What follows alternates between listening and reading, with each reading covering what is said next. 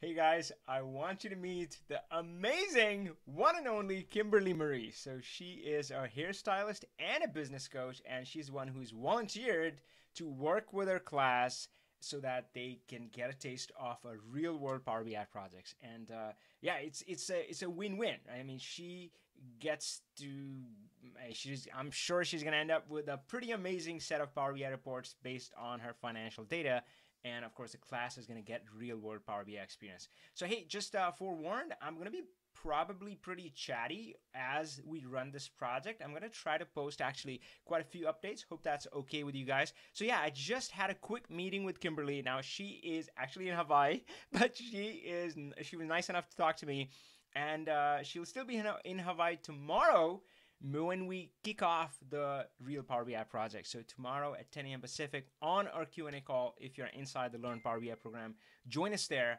And yeah, it's gonna be as if she's our client, and we're a consulting company, learnpowerbi.com, and we're all gonna help her. Now, I'm not really sure how many students do we have signed up for this.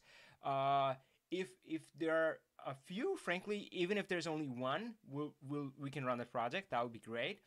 If there are more than that, if they're like, I don't know, like 10 or something, then we might even do groups of them, and we may make teams out of that. So, and again, it's a beta, so we don't really know how it's going to go, but I'm happy to try. So I'll catch you up a little bit on my meeting with Kimberly. First of all, she was a great sport. I told her that it's a beta, and I have no idea how it's going to go. And she was like, yeah, cool. So again, she's a business coach as well, so she knows that aspect of business, the MVP, the minimum viable product, doing beta and all that stuff. So that's good. So I took a glance at her data, and the thing is, I was a little bit concerned. Because for one, for the first project, it has to be that Goldilocks right. Not too hard, not too simple. So I was afraid, and there are things in Power BI where you touch it with that Power BI magic wand and you're done in an hour. Believe me, right? I mean, a lot of times people come to me and they kind of one-on-one consulting, and they buy like 10 hours or something like that, and we're done in an hour, like okay, or done in the first 15 minutes of the hour. So I was concerned about that, but that didn't happen. So it's not yeah, I mean, hairstylist, business coach, but she's definitely got data. So this feels like the right size. It doesn't. It's not too complex either. I would have probably felt a little jittery if it felt too complex. So relatively straightforward, but not simple by any means. And that's what I'm saying, guys. I mean, real business is always messy. In the bigger context of things, I mean, this is small potatoes, but this is going to take some time. This is going to take some love. This is going to take some work, some iterations. And I've always talked about, like, Power BI is like peeling an onion, right? It's not the old school, oh yeah, 6 months or year-long BI project. Let's collect our requirements. Yeah, let's take a month to write down every single requirement. What BS is that? Can we stop doing that? Yeah. My rule, by the way, at Microsoft was the day I am required to write a requirements document, I'll quit my job. Okay. You can see I'm pretty passionate about this thing. Those things just don't work. Why do we keep doing stuff that doesn't work? Okay, I'm talking about from the business side of you. IT guys, if you're freaking out on that, don't worry. I get it. Yeah, okay. All right, back to this. So just give you a preview. So what the files she shared, and it's all dummy data, but so she's tracking kind of her actuals. That's what I would call it. And sometimes I'm careful about the terms that I use with clients versus what I use internally. Sometimes I do coach them. I just tell them, oh, I would call this actual. And just confirm with them. I did confirm with her that, hey, everything that's in here, it actually happened. That's what's being recorded, right? It's not projections or anything like that, assumptions. And she said, yeah, so this is actuals. And we have just 1 year of data. So that's one thing that I'm going to ask her tomorrow. It's like, what about multiple years? Like, how do we do different files for that? And that's okay. And of course, one thing that I saw right away, I didn't comment to her. And again, that's one thing you have to kind of measure. You have to walk with them at their own pace. You can't rush them. I mean, there are things that I look at data and I see, boom, like, oh man, I can see, like, when we're done with this project, where we're gonna be. But you have to slow yourself down, and because if the client whoever, it could be external client, could be internal client, whoever your customer is, if they can't keep pace with you, it's useless. I mean, I think I've had this happen to me, so I learned this the hard way, where I built something for the client and they didn't use it because it was in a way too futuristic. And of course, you would never find somebody say that, but if they're not using it, even if you think it's awesome, then you missed the boat somewhere. So yeah, so I didn't say it to her, but I saw something right away, that the classic dilemma of where the data lives and the reporting is like, smushed together, because in Excel, in the old world, there's no delineation. You're not really able to pull it apart, and I feel that's important.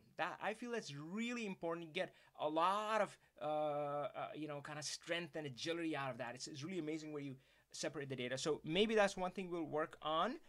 And she's totally flexible. So this is kind of the actuals, and then she has the other table where she does her forecasting, and this is the classic challenge, that how do you keep the actuals flowing in without having to manually just enter everything, but at the same time have some projection for the future.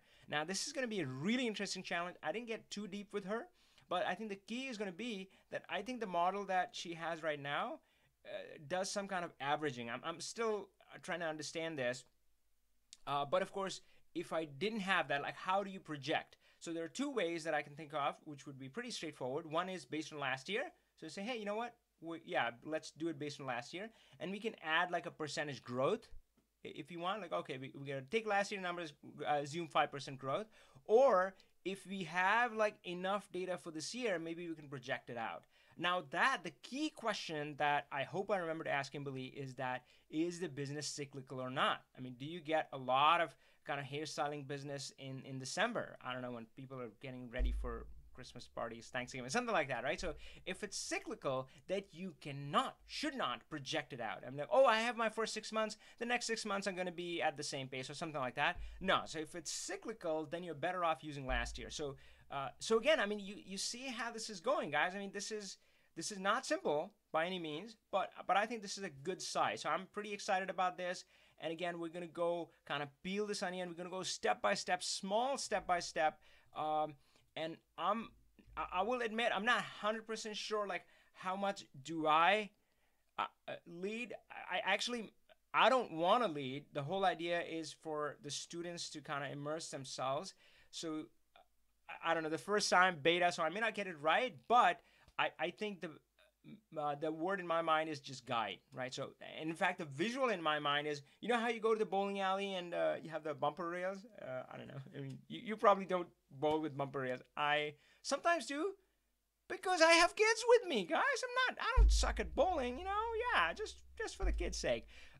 So my job, I'll try to be the bumper rails. I'm a little bit concerned that I'll get too excited. As you can see, I get excited about this Power BI stuff. That I'll get too excited and kind of start jumping in. Maybe we'll have a monitor who'll warn me, who'll kind of slap me on the wrist or something. So guys, yeah, that's it. I'm super excited. It's beta. It's real Power BI. For all the new members who just joined the Learn Power BI program, I would love to see you there tomorrow.